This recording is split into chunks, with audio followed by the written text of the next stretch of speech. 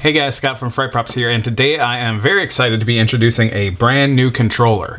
This is the PicoServo, and it's our first servo controller. It's meant to be extremely easy to use. You don't need to use any computer programming. It can store 2 different programs and control up to 4 servos. And it is also triggerable, so that you can store a sequence of servo movement and then trigger that sequence with any of our standard triggers. As you can see, it's a small controller. It has the trigger inputs here at the bottom, servo outputs here, so you just plug your servos right into the controller there.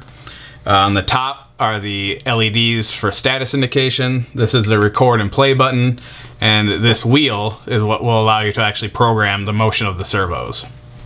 This controller has a lot of features. Today we're just going to be taking a quick look at some of the basic operations, how to set it up for the first time to control servos, and how to program the servos with the controller. The first thing you're going to want to do is set your limits for your servos. So to do that, we're going to go ahead and go into the settings menu of the PicoServo here. So to do that, we're just going to hold down the record button, and we're going to plug in our power. Now the PicoServo uses either between 5 and 7.4 volt DC power. We're using a 6 volt power supply. Most servos run at about 6 volts. So we're going to go ahead and plug that in while holding down the record button. When the light starts blinking, we can let go. Now we are in the settings menu, and the first setting that we're going to be looking at here are for the input modes. You can have a bunch of different modes that affect how the inputs relate to each other. We're just going to skip that and leave it at 1 blink. That's the default mode for the inputs. We're going to press the record button to move on to the servo settings menu.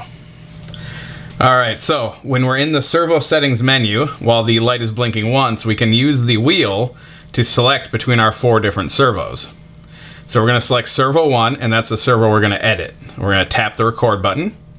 Now it will let us choose the output mode for that servo output. We're going to just set that to number 1. That's the normal mode. There are a couple other modes that you can use if you have preferences on how your servos operate. We're just going to go ahead and leave it at 1. So we're going to just click that. And now it's going to let us set the left limit of the servo. So you can see when I move the dial here, the servo will move as well. So this is where we want the servo to be when we go all the way to the left. And what I like to do is go until the servo stops and then just nudge it back just a little bit so that the servo is not straining against its outermost limit. And then we'll hit record to set that. And now we'll set the right limit. So we just go all the way to the right, nudge it back a little bit, and press record. Now we'll go to setting the acceleration of the servo. So we'll start slowly rotating backwards and forwards. And you can use the dial to adjust how fast you want the upper speed limit to be. So if you're trying to do something with a little bit slower, more subtle motion, you could set the maximum speed of the servo to something low so that you never have to, so that the servo never moves too fast. We want to make sure we can use the full speed of the servo, so we're just going to set the dial all the way to the right and hit record. Alright, and that is that servo set up. I've already done the other 3 servos here, so we can go ahead and start actually programming the servos. So we have 2 different styles of servos here. We have our standard servos, and we also have our quarter scale or large servos. They program exactly the same. The only difference is the size and obviously the amount of torque that they can exert. Alright, the first thing we have to do is choose which servo we're going to control. So to do that, we're going to hold down the red record button until the red LED stops blinking. Now we're going to keep the record button held down, and this is how we select which servo we want to control, just using the dial. So we're going to start with servo 1. I'm going to release the button. You see now that by turning the dial, I'm controlling servo number 1. So we can go ahead and start it at the center here, and then to record our animation, we just hold down the record button and release it when the LED is blinking red. And now we're recording, and we can record any sequence of movements we want, back and forth, and hit record again to save. Now that recording is saved in the PicoServo. We can go ahead and do the other 3 servos, and when we're recording them, it will play back any existing animation for the servos, which you'll see as we go forward. So let's go to servo 2. We're going to hold down the record button, wait for the red LED to stop blinking, go to servo number 2, release. Now you can see we're controlling servo number 2. Alright, we'll center that one. Go ahead and hold down record until the LED starts blinking red. Let it go, and now we can program our second servo. and you see the first servo is playing what we recorded earlier. And we're gonna just keep going down the line now. Select servo number 3 here.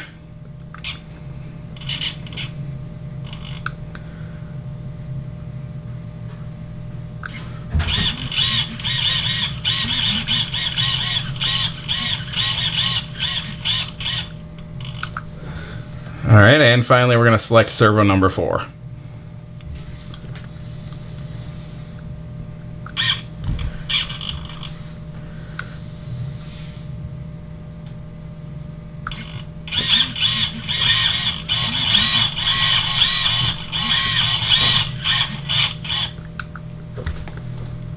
All right, our recording is done. We've now programmed all 4 servos. We can tap the record button to play our recording.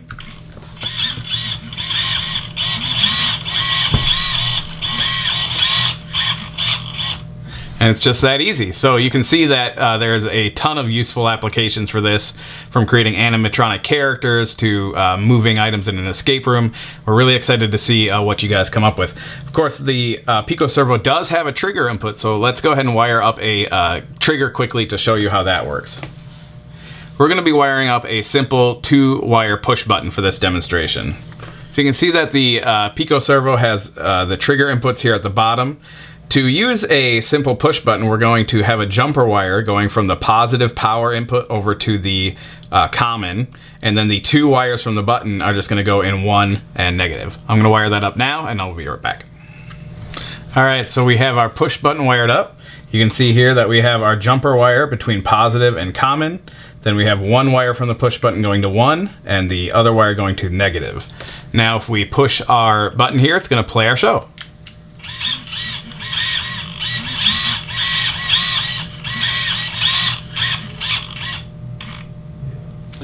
So the PicoServo actually has 2 trigger inputs, which means you could have a different show that played when a different trigger was activated.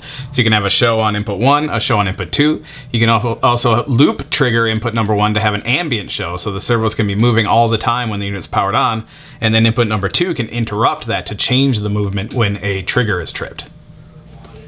Now let's check out an example of some of the cool stuff you can do with this tech. So here we have a skull that we've attached to one of our servos. We've installed the servo in a servo block and then used some of our mounting hardware to attach it to the skull. I've plugged that servo into the PicoServo, and we can now actually control the motion of the skull. So let's go ahead and program that.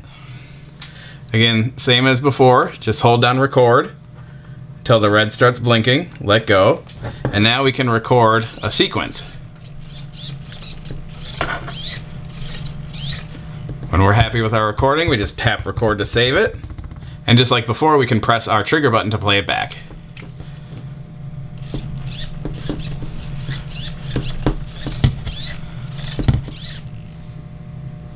So that's an example of some of the most simple stuff you can do with this controller and the servos. Of course, you can do much more complex stuff, and we're really excited to see where you guys go with that.